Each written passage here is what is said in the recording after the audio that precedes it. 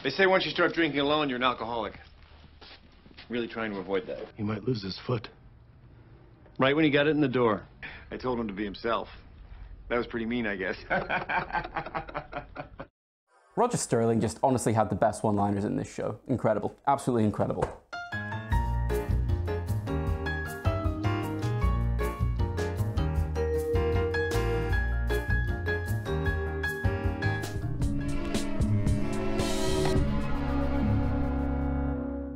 Roger Sterling is a suave executive at the Madison Avenue ad agency Sterling Cooper, who drinks more martinis than I probably do water, does more womanizing than perhaps a married man should, but also encapsulates the wealth, power, and hubris of the American post-war upper class. That's where you've been.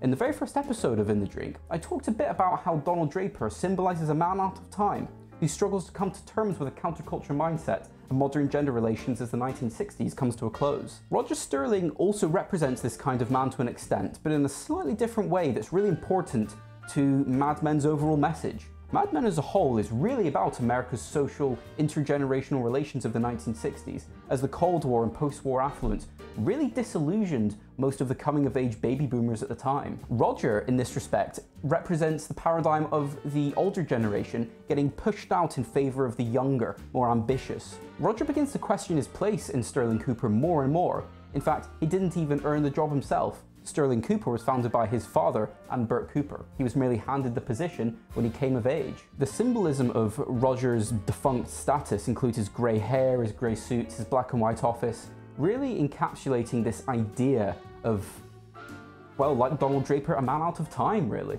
Well, you know how they are, maybe it'll kill itself. Roger's drink of choice, either an imported gin or vodka, which when out of the office is usually mixed into a martini. You ready for another? Really symbolizes his wealth, which has culminated into very expensive tastes. This contrasts heavily against Donald Draper, who, like Roger, is a man out of time, but prefers a rye, an inexpensive liquor produced in America, which reflects his impoverished and countryside upbringing. However, we are here, as always, to talk about cocktails. Roger, when drinking a cocktail, is usually having a Gibson Martini, very similar to a martini, apart from two rather noticeable differences. The first one being the presence of a pearl onion in the bottom of the glass, apart from either an olive or a twist of lemon peel. The second difference being there's no orange bitters in this. The only mixed ingredients are the gin and the vermouth.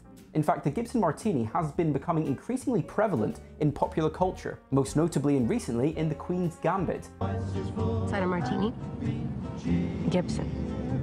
I find the onion slightly more refined than the olive. I believe this drink shows up quite a few times in that show, actually. I haven't seen it yet, but it's been recommended to me like a million times already. In fact, it was hilarious after that show came out, after like about a couple weeks after that show became really popular. All of my friends suddenly started asking me if I wanted to go around and play chess. But I just found it really funny how when this show came out, there was just an enormous outburst of chess popularity for like a month, which then quickly evaporated. Alright, but we are here to drink a cocktail. It is hot in here. Roger Sterling certainly wouldn't wait any longer than I have. It's the first drink of the day. I'm thirsty. Let's go. This is going to be a stirred drink, so we will need our stirring vessel. And the first thing we are going to need is 2 ounces of gin. Now, I'm going to go for a Tanqueray here because it's a tiny bit more proofy than the Beefeater I've got here. And I also think it'd be something that Roger Sterling would be slightly more likely to drink. Now, I think a lot of people might expect me to go with a vodka here because we always see Roger drinking a vodka in the office. And I believe in the episodes when they go to the speakeasy when they're absolutely wasted, he does order a Gibson made with a specific brand of vodka. Canadian Club Neat, Wolf Schmidt Gibson, Grandad Rocks. But I did actually make quite a dry vodka martini recently with my Iron Man Martini recipe. And this would just basically way too similar to warrant doing at this point. And I can imagine that Roger Sterling probably likes a gin martini every bit as he does a vodka one. So we're going for 2 ounces of London Dry Gin.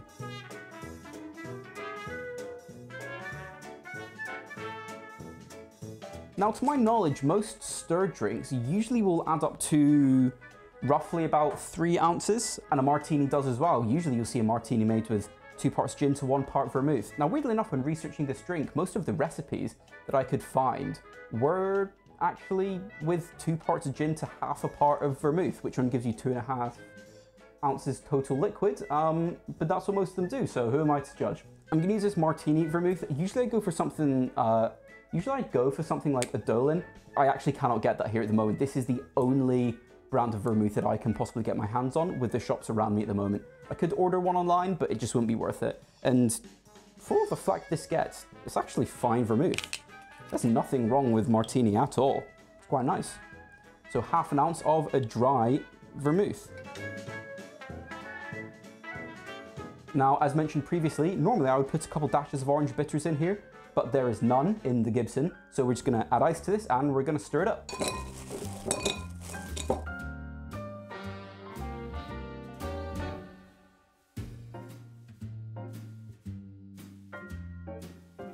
I love Mad Men for that.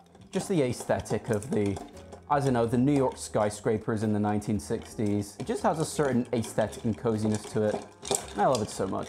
So what we're going to need is a coupe. I've been chilling mine in the freezer. I've got a freezer here now. It's great. It makes my life just a billion times easier. I've got my lovely chilled coupe here. And I'm going to take a strainer to my mixing glass and we're going to strain this in.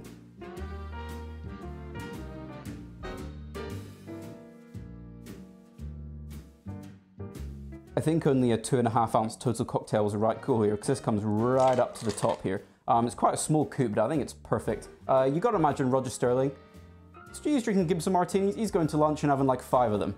So probably the smaller the vessel, the better at this point. Well, I should be on my way. I'll take this for the road. Then I'm going to garnish this with the ever so iconic pickled onion. And there we go, a Gibson Martini. First drink of the day, because for all the cocktails I've got to film today, which of the subjects is going to be more likely to drink at this time? It's going to be Roger Sterling. Cheers.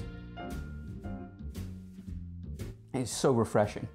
And that little bit of bite that you get from the tiny bit of acidity brought on by the pickled onion is lovely. It's just a nice little in the back there. Lovely. And of course, gin, Tanqueray, bloody good gin.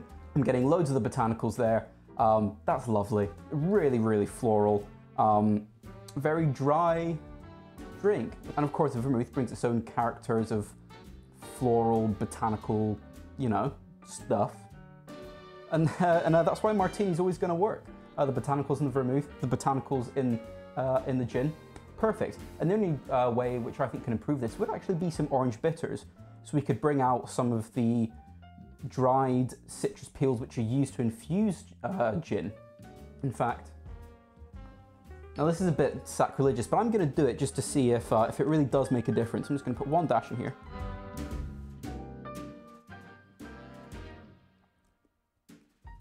Yeah, no, it definitely does. Yeah, it rounds it out a bit more. Some of the sharpness brought on by the vermouth is rounded out quite a bit actually by this.